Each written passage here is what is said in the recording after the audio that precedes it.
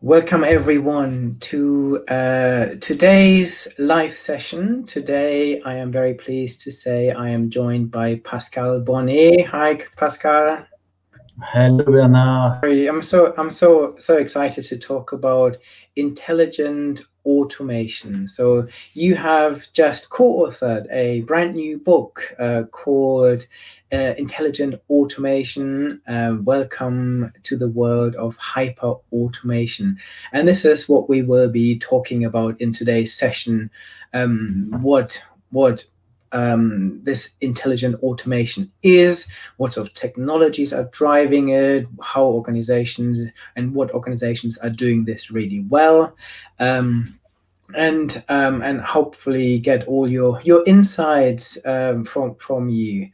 At the same time, as always, this is live, so anyone watching, please say hello. We've just said had Zara from Azerbaijan joining in, so it's really good to see you. So let us know where you're from. Nahed from Kuwait, so it's very interesting. We usually have people all over the world joining in, and also make sure that if you have any comments or any questions, like always, let us know. Kute from Canada just joined. Let me just pull a few people in here. Hello. We've got Mailu from Nairobi. Wow. We've got Ivana from Italy. They're all coming in. We have Cairo from London. Basically, it's lovely to see you all on the stream, literally from all across the world. We've got Frederick. I can't even keep up. We've got from Arizona in the US, Don, welcome. So as I said, these sessions are really for you, and make sure you ask questions, you say hello, you engage with us. Pascal is someone that knows this industry inside out. You've just left McKinsey, where you set up, which department did you set up there? The automation. AI and automation service line. Very good. And I did the same before for EY, Ernst & Young. Very good, for Ernst & Young, so EY, perfect. Very good. So you have a lot of experience. So first of all, how are you? How has this crazy year been for you? You're based in France. Where in France are you at the moment? Currently close to Lyon. Very good. And France is pretty badly affected at the moment by a second wave. So how are things for you? Not too bad, and I would say very busy because of it, because of the crisis. What keeps you busy?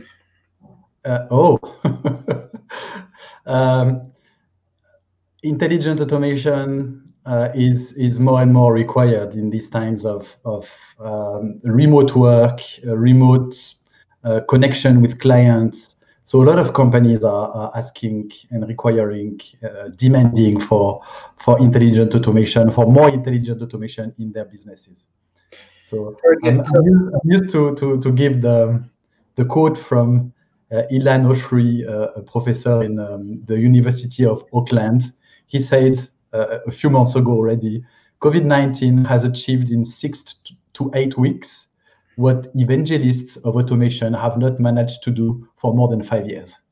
So this shows that despite the bad aspects of COVID-19 that we all know, COVID-19 is pushing companies, businesses to more intelligent automation, and not only businesses but also hospitals. I mean, all our health system can be more resilient thanks to intelligent automation.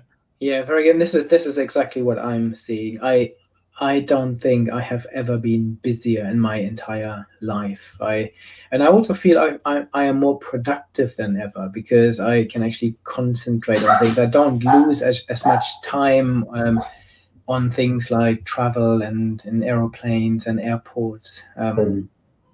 Same here. Yes. So you can hear my dog in the background. I've got some parcel at the door. So I think the level of demand has increase by 30 to 50 or 70%, depending on the area. But while intelligent automation used to be a factor of competitiveness before the crisis, where the companies which had implemented it were able to gain market share by selling cheaper and better products. With the current crisis, AI has become a factor of survival. Okay, the companies which are not digitalized and automated enough can't really survive in our new world. Those companies can't sell products and services online. They can't collect their cash. They can't motivate their employees remotely, and managing operations remotely with minimal human intervention is currently the holy grail. Absolutely. So maybe you can tell us a little bit more about yourself, just a little bit of a background, so people get more of an idea of who Pascal Bornet is. What has been your career so far, and where are you today, and where are you going tomorrow? So I'm an expert, a pioneer in the field of intelligent automation. This field started about 10 years ago with what we call robotic process automation, and this field has climbed the intelligent ladder to what we call intelligent automation today. Okay, I'll talk more about what it is and later on if you're happy with that.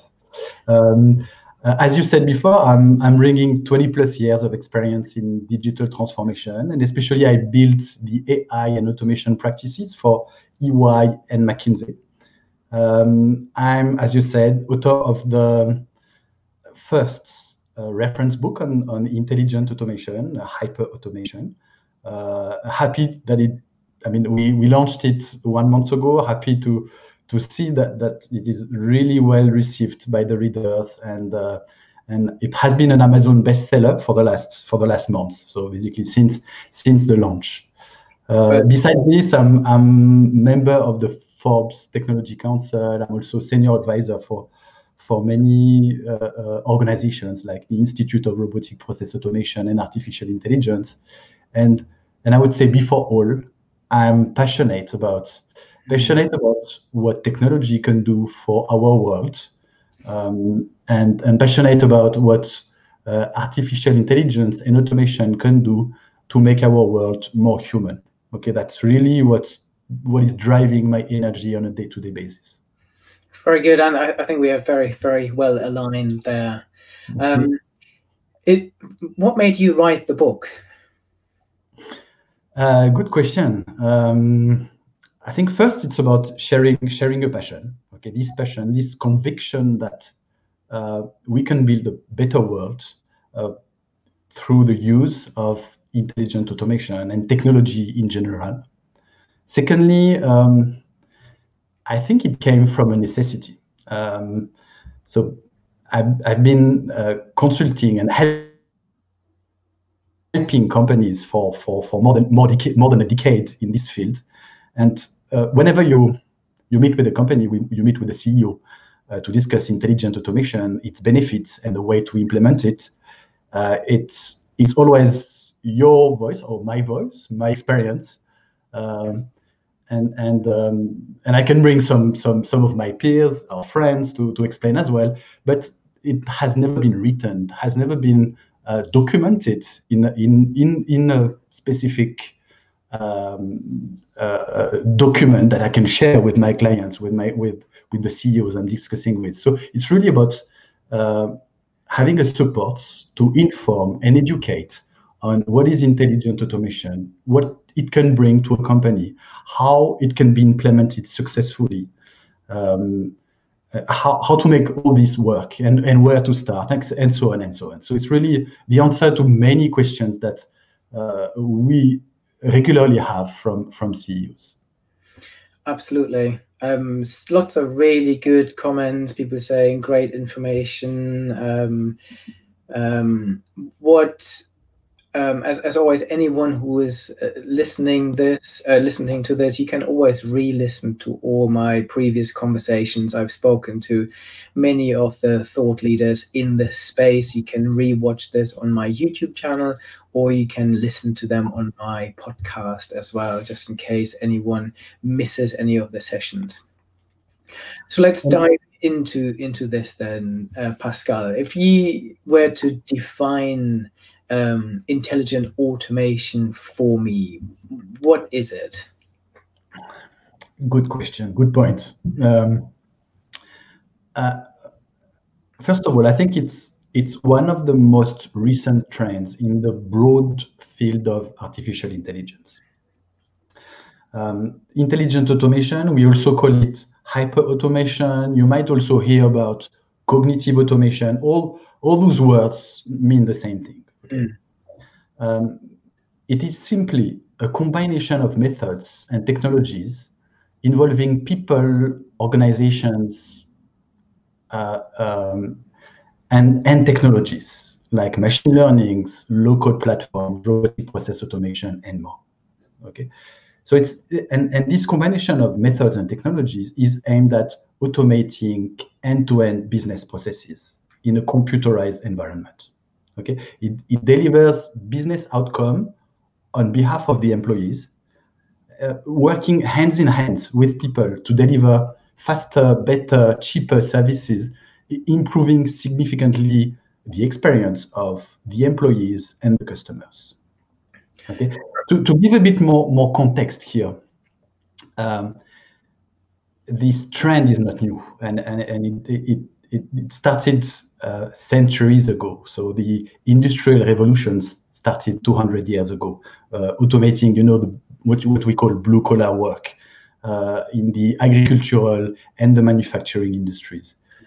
And they provided massive and structural benefits to our society, the reduction of famine, the increase of standards of living, and they relieved us from laborious manual work. Intelligent automation is in the same trend. Instead of being the automation of blue collar, it's the automation of white collar work, what we call basically office work, which represents today 80% of the job roles in the world. Both of us, Bernard, and I think most of you listening to us are knowledge workers, basically people working in the office, people using their brain to deliver value, in the opposite of using hands to deliver value as it used to be in the manufacturing industries. So anyone, lawyers, financial controllers, medical doctors, call center operators, and I'm deeply convinced, and my co-authors as well, that the impact of that intelligent automation will have on our world will be as significant as the impact of the previous industrial revolutions. Very much, very much. It is just started. So again, intelligent automation has only been coined 3 years ago by IEEE, which is the standards, the body that creates the standards in the computing world. Very good. And Roy was just commenting here, saying, "I love that AI and IA can make our world more human." And I think this is a great comment that you made. So in your book, you claim that intelligent automation will make world a better place. It will save lots of lives and so on. Maybe you can explain this in a bit more detail, why you think it is good for us. Because whenever you talk about automation, people, I think, very quickly become fearful about their jobs, about the impact on the economy and so on. So why do you think it is a good thing? Yes. So on many dimensions, intelligent automation is bringing a lot to our world, and it will bring more and more in the future. And it is all about us to push it to a level that it will really impact our society with the best of it. We've discussed a little bit in the introduction about the impact on companies in this context of COVID-19. Okay, based on my experience, I've seen the efficiency gains in a company being 20 to 60%. Okay, thanks to intelligent automation. So that's an important point. Let's talk now about the other dimensions, the other benefits of using intelligent automation. For example, with employees. And to start with, let's start with the facts. According to Gallup Research, okay, a research company, 85% of the employees worldwide are not fulfilled by their work, okay, because they think it's too manual, repetitive, and tedious. And IA solves a large part of this issue by freeing up those employees from repetitive transactional tasks. So, for example, like keying in invoices in an accounting software 8 hours per day. Technology can do that. Intelligent automation can do that. And it helps to refocus those people on more value-add activities, but also more exciting tasks. For example, the ones that involve insights, creativity, connection with other people. And on top of that, it augments them, transforming them into superhumans, able to generate insights, for example, from millions of data in just a few seconds. Like, for example, identifying a tumor on an X-ray in just a few seconds. So that's for the on the employee dimension. Now we can get into to answer directly your question. How does it save life? It has the potential to save millions of lives per year by supporting clinical trials, disease diagnosis, and avoiding medical errors. According to our research, it's 10+ million of lives per year that we can save. In developing countries, it can reduce death from preventable causes. For example, it's crazy to think that more than 1 million people die every year from diarrhea. So, I mean, a disease that has been on Earth for so long and that we know how to solve, but we can't identify it and we can't solve it on time. So people are still dying of that. And one of the key reasons of this is the shortage in physicians globally. More than 4 million, we are missing more than 4 million physicians. So IA helps to solve this issue by enabling remote diagnosis. So, for example, there is an application that I like very much. It is called Tissue Analytics. This is, available on iOS, on Apple, and Google Play as well. It's an app that instantly diagnoses chronic wounds, burns, or skin conditions just by taking a picture of it from a phone. So it gives access to anyone at any time, anywhere, to a doctor, to the advice of a doctor. Yeah, I couldn't agree more. I think intelligent automation, in particular AI, will completely transform our world and hopefully make our world a better and more human place. This is always what I'm trying to portray. Just having a quick look through the stream and some of the comments. Gabrielle is saying, happy Friday, greetings from New York. Or greetings back. We have Arlene saying, greetings from Scotland. Good content on a Friday. Yes, thank you very much. Doris is saying hello from Lebanon, and Heba saying hello from Palestine. And Suman is saying happy Diwali to everyone, the Festival of Light. Absolutely. Happy Diwali.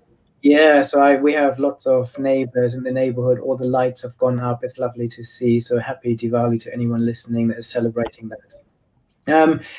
There's a good question here from Tyrone saying, Pascal, how does intelligent automation connects to the future industrial revolution, because we've talked about 3 industrial revolutions before. People like Klaus Schwab from the World Economic Forum talks about the 4th industrial revolution that we're now entering. I prefer the word the intelligence revolution. Where do you see this sitting? It's right in the middle. Yeah. To make it short, right in the middle.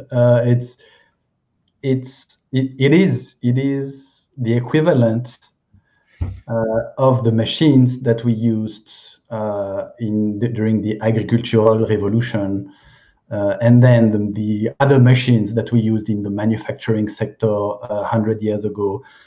Now we are on computers. We are all working on computers in computerized environments. Those robots now are robots that are able to execute actions on our computers, sending emails, entering data, clicking here and there. Those, we can call them robots. Robots are now intelligent. They are able to digest data, create insights, understand trends, help us in our decision making. They are able to talk, to understand. Think of chatbots. They are able to see and to read for us, to see, to identify issues. Again, the example of the X-ray, where intelligent automation's capabilities help to identify tumors. So very, very. I used to explain intelligent automation like a combination of capabilities to help reproduce what we as knowledge workers do when we work. And what we do is we talk with others, we understand what they say, we send them emails, we click on our computer, we enter the data, we manage data and workflows and information. And I like to talk about those four capabilities. So one being execution, okay. The second being the language, with the capacity to understand, talk. The third one being the vision, with the capacity to read, for example, or to identify discrepancies on images or on cameras, on videos. And the last one being thinking and learning, which with the capacity to create insights from data and to predict and help decision making. Very good. And you touched on a number of technologies already here. What would you say are the main technologies that are enabling intelligent automation? And before you answer this, I just want to have a look at the stream quickly. Francis saying hello from Connecticut in the USA, saying excellent discussion points. And Stephen is saying hello from Lagos in Africa.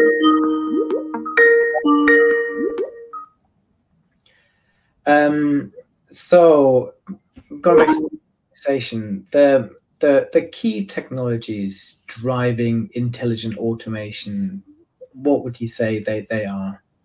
Maybe in order of importance.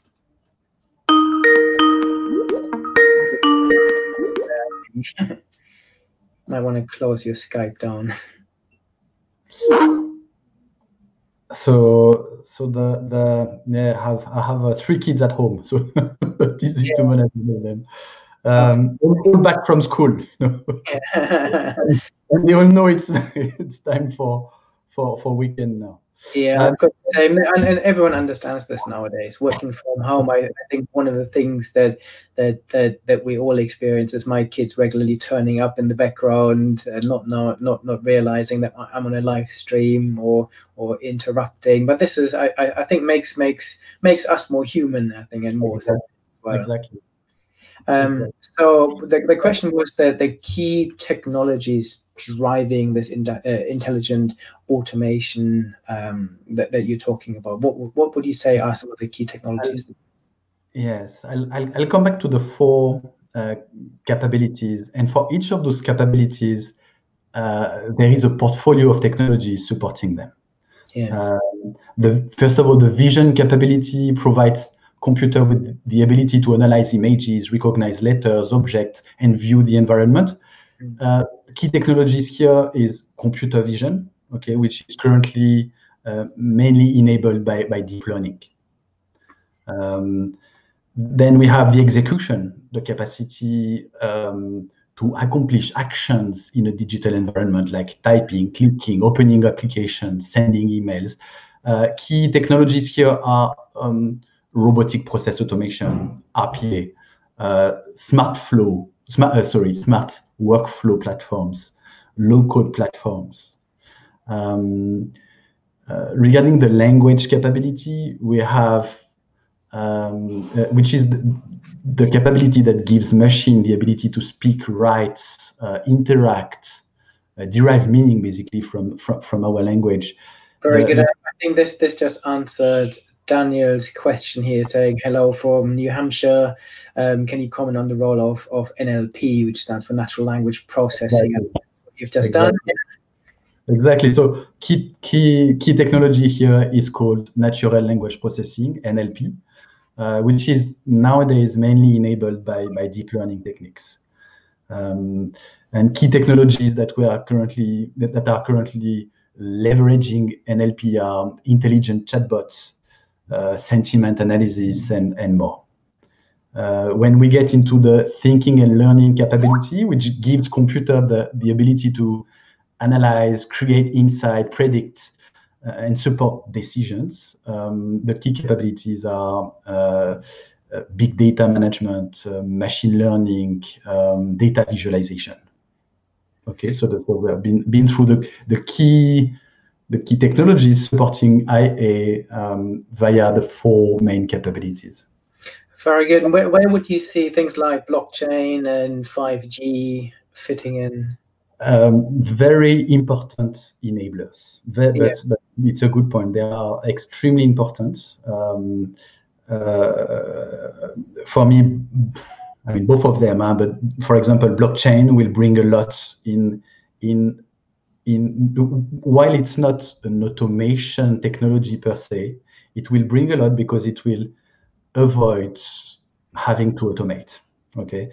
And let me explain here. Today, we all have teams spending a lot of time reconciling data, authenticating documents, verifying the identities. All this will be done naturally, instantaneously by blockchain. Okay, so there will be no need to make those actions anymore, and there would be no need to automate them anymore. So it's going to bring a lot, really a lot. Very good. So do you have, what are some of your favorite examples? We've talked a lot about what intelligent automation is. Let's make it real for people. You've given lots of examples already in different sectors, but if you said, okay, this company is doing this, and this is really amazing, this showcase what IA can really deliver. What are some of those use cases that you would highlight? What are some of your favorite examples?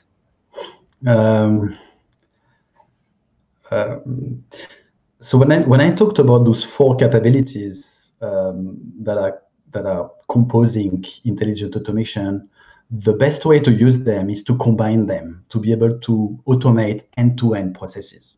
And let me take an example of an end-to-end processes, an end-to-end process that every company in the world is using.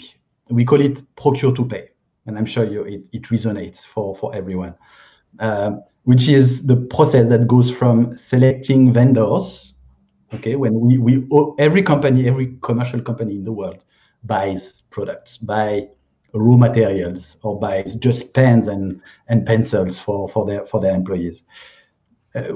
When we go about purchasing those elements, first of all, we select the vendors. Here, machine learning can help to identify the best vendors, to identify the ones that makes most sense based on historical data or based on external data. It's then about sending orders to those vendors. Here you can use low-code platforms or robotic process automation to perform automatically the sending of emails. Then it's about whenever you've received those goods, it's about paying them. So you're going to receive and process invoices coming from the vendors. And this, again, can be done automatically through intelligent automation by using natural language processing and vision through optical character recognition, for example. And then when you've received those invoices, you need to pay them. But here again, you can automate these payments to the vendors using, for example, robotic process automation. So you see, it's really about connecting those different activities that are currently performed by employees and honestly that are not very interesting, not exciting for people, getting them automated, each of them, and connecting them through an end-to-end process. Another example that I like is in the health industry in hospitals, for example, being able. We've implemented for a hospital the capacity to onboard online their patients, connecting with them, collecting their documents, explaining them using an intelligent chatbot which document they need, where they can find each information, how each information can be uploaded in the platform. Having then a process that helps to understand the completeness of those documents, which other information are required from those patients, and then helping them to schedule their discussions with the doctors and their meetings in the hospital, and then managing all the processes until the invoice is raised and the connection with their insurance companies is done. So it's really about, in this case, the benefits of automating such an end-to-end process is really freeing us from those transactional, administrative activities, so that they can really focus on their patients, on the insights the families and the patients are expecting from them. So yeah. I gave two examples here. Another one, They're great examples, and I think especially some mundane processes like order to pay. I think this is something that companies waste so much valuable human time on doing mundane, completely non-value adding activities. And when all of this information is out there, you can now do completely automated supplier onboarding. You can, the other day, I was invoicing a tech company, one of the biggest companies in the world, and I sent them my invoice. And then I had an email back saying, okay, this time as an exception, we will send this for scanning and processing. And you think, what sort of world are you living in that they want actually me to post an invoice to them by post?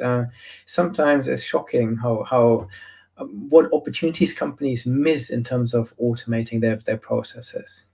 Yes, and the current COVID-19 crisis is really giving those companies hard time now. Yeah, absolutely.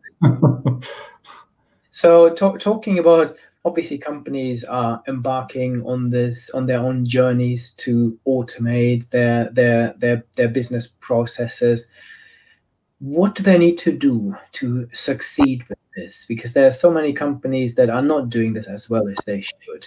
And what do you see as some of the biggest barriers when it comes to actually making this a reality? Is it about skills? Is it about technology? What would you say? So how do you make it work, and what are the biggest barriers? It's a very important point, a very important question, because so even though intelligent automation has been only coined 3 years ago, so it's a very recent field. According to Deloitte, more than 50% of the largest companies in the world are already using intelligent automation in at least one of their divisions. What was the number? 50%, 50. But another survey from McKinsey shows that only 15%, so this time it's 15% of the companies have been able to implement IA in more than 3 of their divisions or 3 of their departments. Meaning only 15% of the companies have really been able to scale intelligent automation. Okay, and that's really the holy grail today, is about scaling it. It's very easy to implement on a small scale, a proof of concept, a pilot. But when it is about generating strong impacts through scale in the organization, that's really more difficult. So if I was to ask you about examples of companies that you would think are doing this well, what sort of companies would you name that have been able to scale this a bit more before we go back into?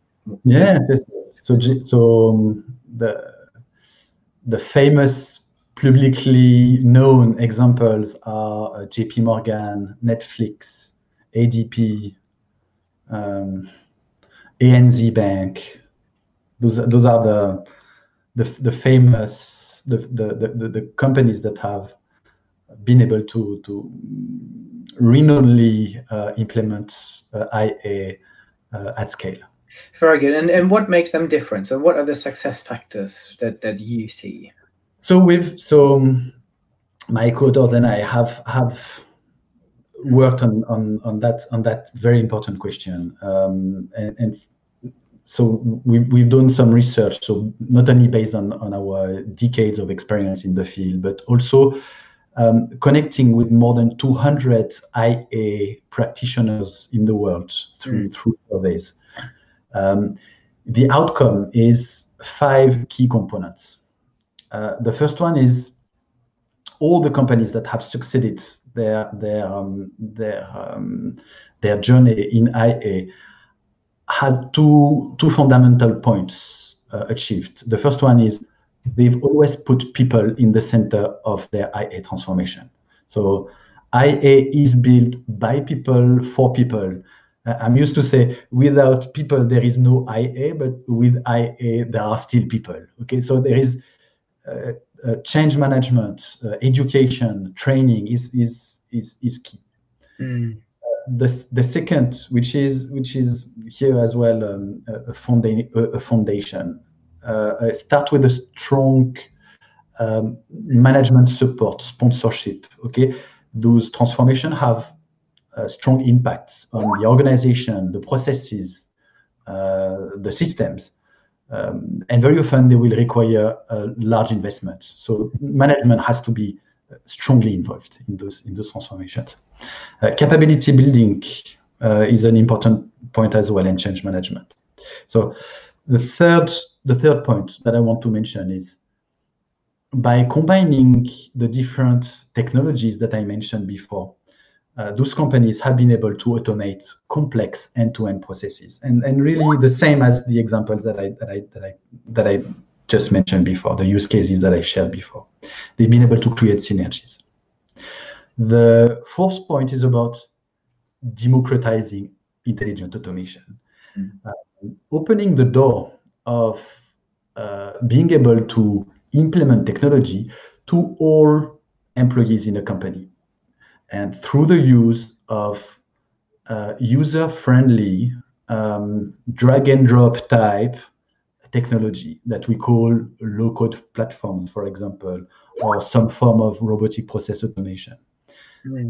This really helps any business user in a company to implement their own automation that will help them in their day-to-day work, so they can really see the impact of the technology on their work, improving their work, and beyond the addition of workforce that it helps to bring, because the more we are implementing a technology, the faster we will go. On top of this, it really helps to change the mindset in a company, because when everyone is participating in the transformation, the ownership of the transformation by everyone in the company is really stronger, and this really helps to change the mindset, change the culture of the company to more digitalization and automation.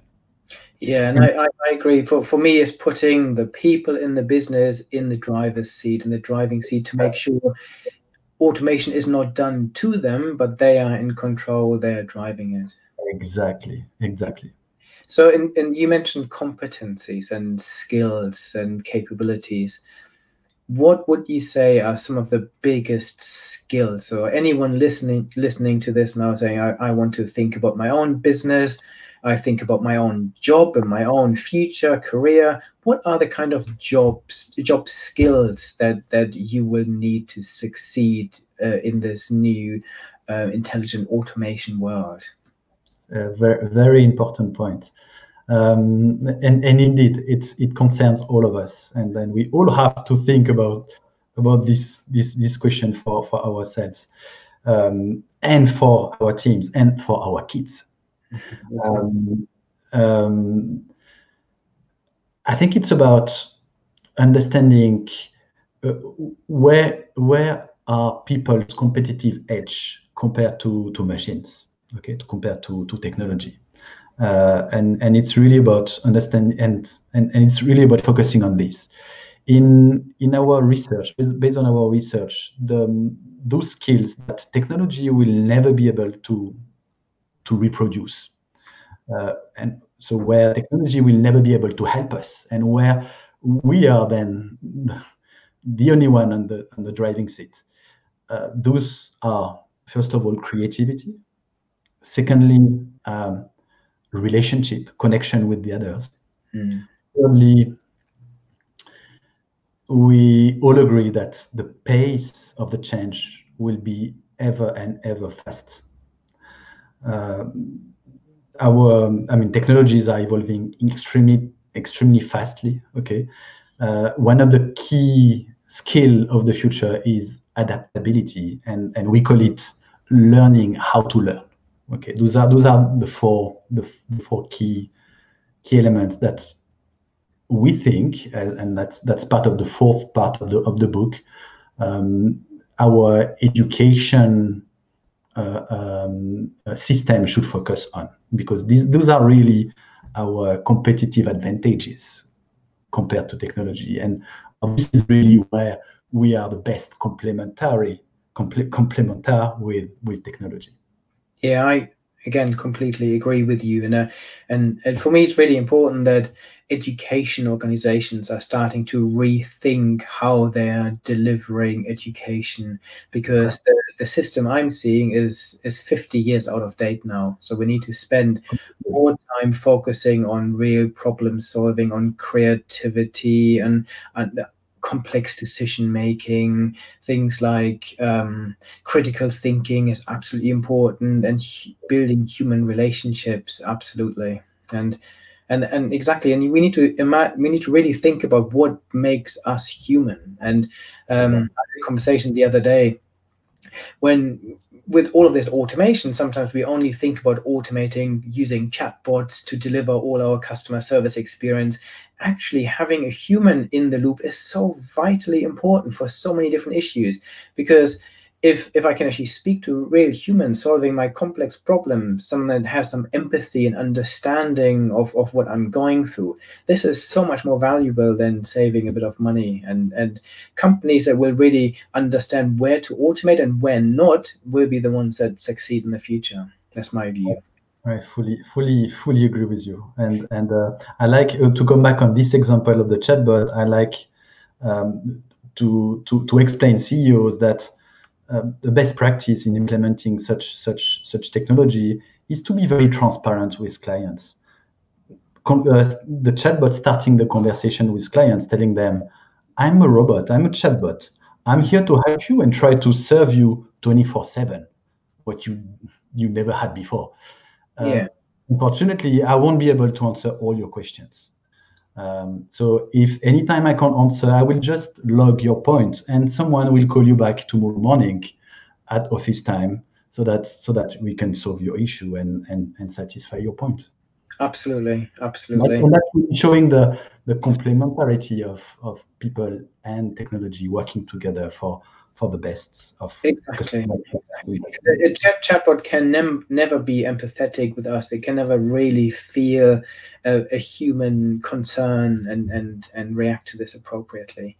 Seamus is asking, saying he says, thank you very much for organizing this session. As always, wonderful conversation. But Pascal, while I entirely agree with you that intelligent automation has massive upsides, surely we cannot ignore the downsides. So what would you say are some of the downsides that we have to manage carefully? How would you answer Seamus's question? Yeah, that's a very important point, and we need to mention them, and we need to take care of them. Okay, we've in the last part of the book we've identified those imperatives that we need to get right in order to make sure that intelligent automation has the most positive aspects and the most positive impact on our society. We've talked about education right now. That's very important to adapt education. Second point is about wealth equality. Okay, economists over the last decades have identified that the use of technology has increased wealth inequality amongst the people. And going down the line in the future, it will only increase. And it's not I mean, I can't think of a world where only a few of us would progress ahead and leave behind a lot of people. So we need this progress to be all together, and we need so to think about to remedy to this, to think of implementing wealth sharing mechanisms, for example. Universal basic income is one of them, but there are many other ways to think of sharing better the new wealth created by those technology. Absolutely. And another one is, of course, I mean, the impact on employment that needs to be managed and monitored very closely. And here there are different schools of thoughts. If we have a look in the past to what happened in the previous industrial revolutions, the optimist scenario is that IA will enable to create more jobs than we have today, and this is what happened in the past. Okay, the previous industrial revolutions have created more jobs, and we even didn't know what they were before they came.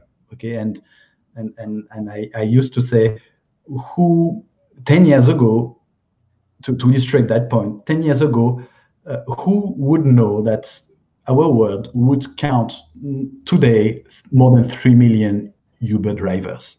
No one did know about this. It's okay. So new jobs will come, new job activities, new work activities will be created by technology, but it's very difficult for us humans to imagine what they will be. Okay, and that's one school of thoughts. The other school is I would say more by researchers. And what they say is the pace is different this time. It's very different. The nature of the automation is different. We used to automate motor activities. Now it's intelligence activities. So it's very different, and there might have some impact, some strong impact on the employment.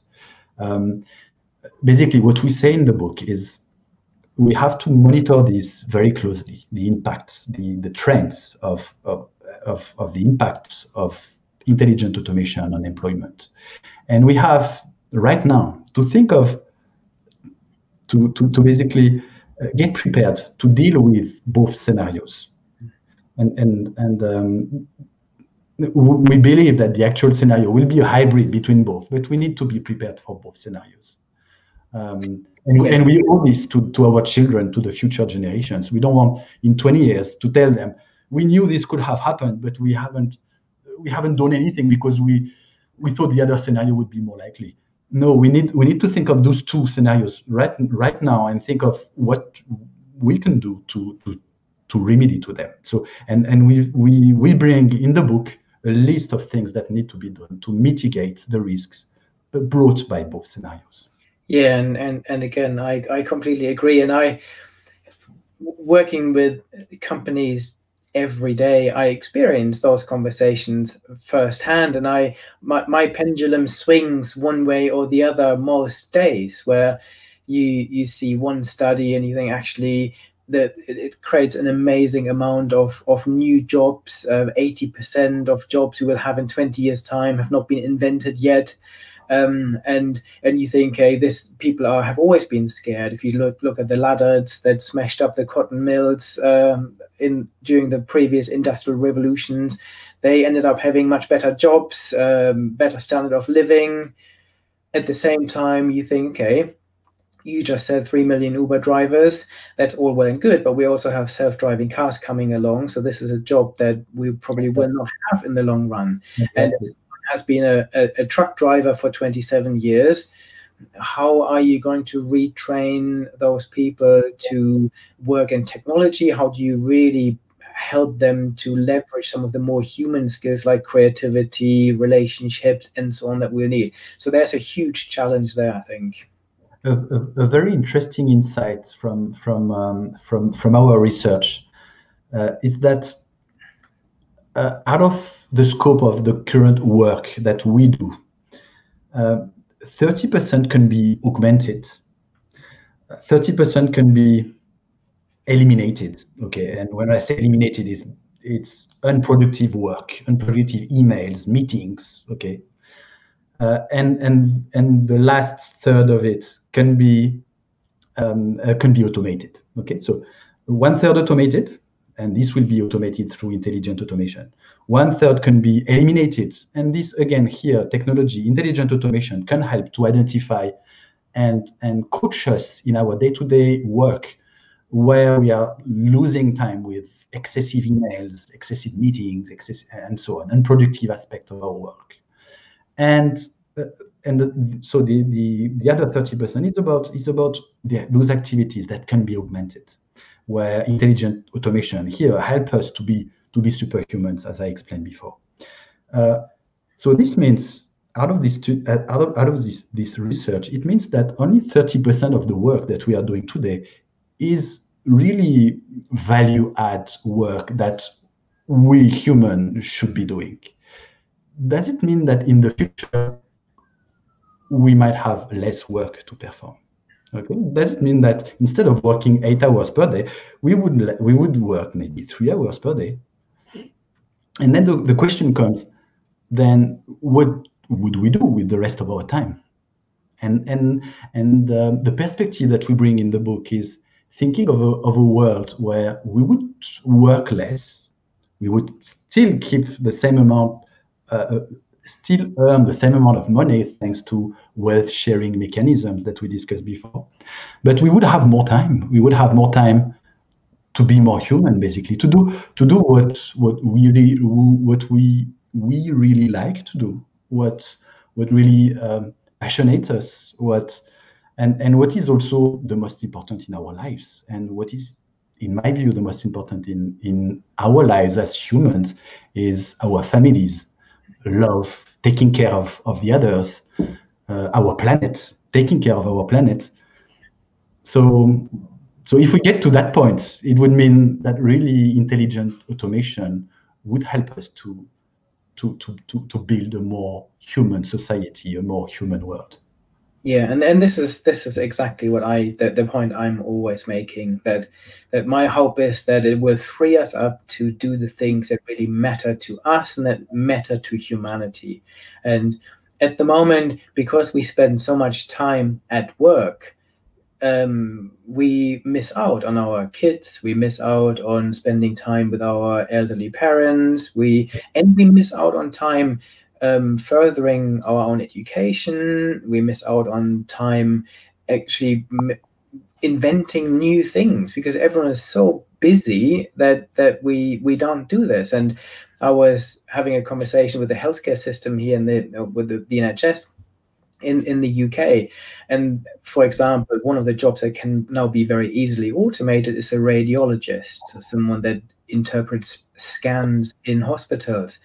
But we still need them. And hopefully a future job won't be sitting 8 hours looking at scans. It will be spending time doing research to make this whole field even better. They will spend more time working with patients on customized treatment plans and so on, where we really as humans add value. So I completely agree. And there was an interesting comment just now by Oliver saying we'll mainly automate low-cost jobs. I don't actually see this. What I'm seeing is that the jobs that are currently being automated are the high-cost jobs, because this is where companies get the most benefits from. And actually jobs like medics, like radiologists, like lawyers, like accountants, they are the jobs or the professions that are very fast being automated. What's your view on that, Pascal?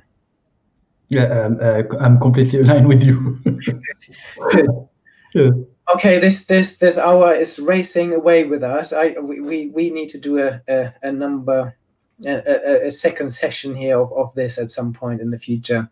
But before I let you go and have a well-deserved glass of wine on a Friday night, what would you say are your predictions? How is intelligent automation going to change our society? What's going to be what impact will it have over the next, let's say, 5 to 10 years?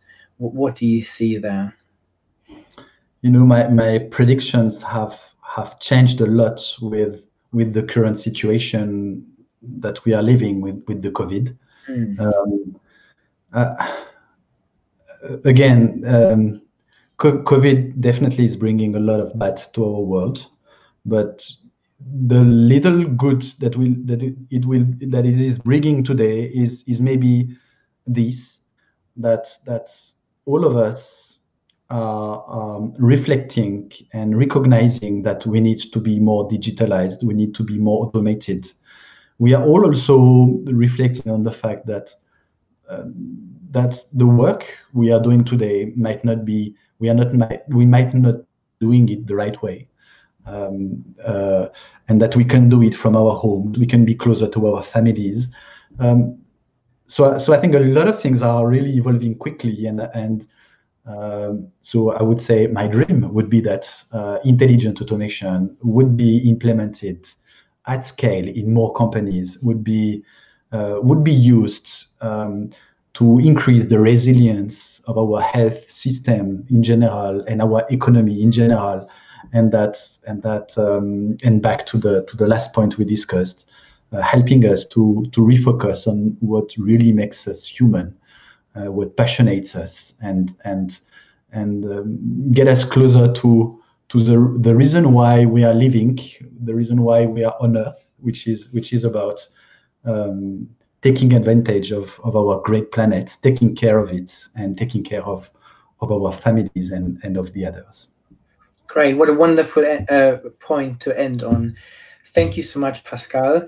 Thank you so much for all of you for tuning in on a Friday. I hope you enjoyed the session. As always, I'm really interested to hear your feedback. So let us know in the comments what you think. Was this interesting? Was this useful? Do you agree? Do you disagree? Just let us know all your thoughts.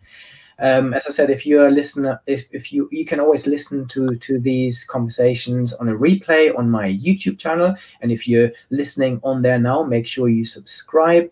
And you can also listen to all these conversations on my podcast if this is what you prefer. What you prefer.